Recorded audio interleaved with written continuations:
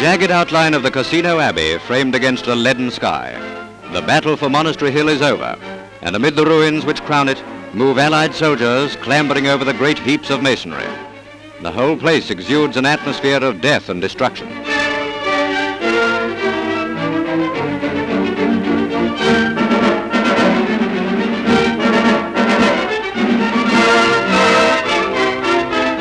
Machine gun pits vacated by the Germans are taken over.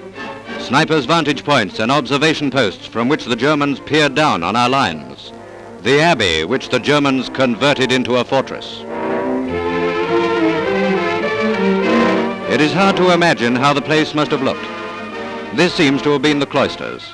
There is still faint evidence of this in its archways, but much evidence to show how the Germans used it as a mortar position.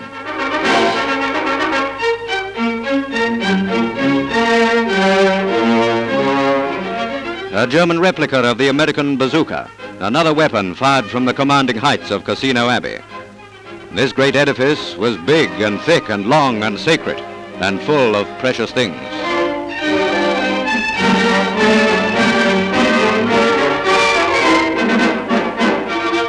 Here are Germans who fought their last fight around Casino. In this batch are not quite as many as there were Allied airmen in the shooting at Stalag Luft 3. These German captives are entering their prison camps in the sure knowledge that they will receive food and treatment in accordance with international law. Bear these facts in mind as we bring you evidence of Hun brutality inflicted on the civilian population of their erstwhile ally, Italy.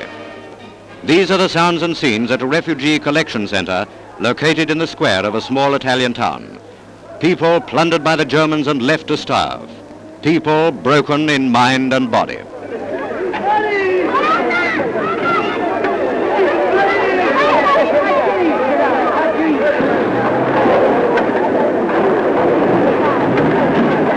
Individual cases are brought to our notice, such as this one. Allora, trovandomi il digiuno di fame, appena arrivato a Ypres andavo nella montagna per ben 7 mesi, sì. Privo di pane, privo di ogni cibo. Che era pane tedesco? Pane tedesco. Quando l'hai comprato? Questo 300 lire. Just tell me what he said so far. He said he's been up in Milano and he's escaped from the Jerry's. And he got somewhere, he got that loaf of bread, which is the Jerry bread, and he paid 300 liras for it. It weighs just about 2.5 pounds, just one loaf. Sitting over here is a family suffering the torments of starvation. For 3 weeks they have been feeding on grass and roots.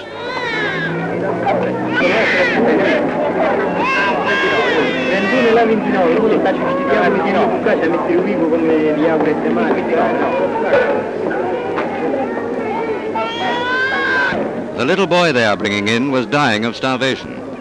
That's his grandmother next to him.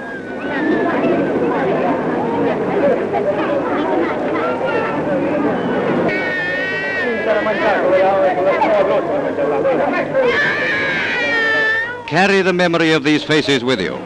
A handful of people out of Europe's millions who owe their plight to Nazi Germany and the Germany of our yesterdays before the name Nazi was coined.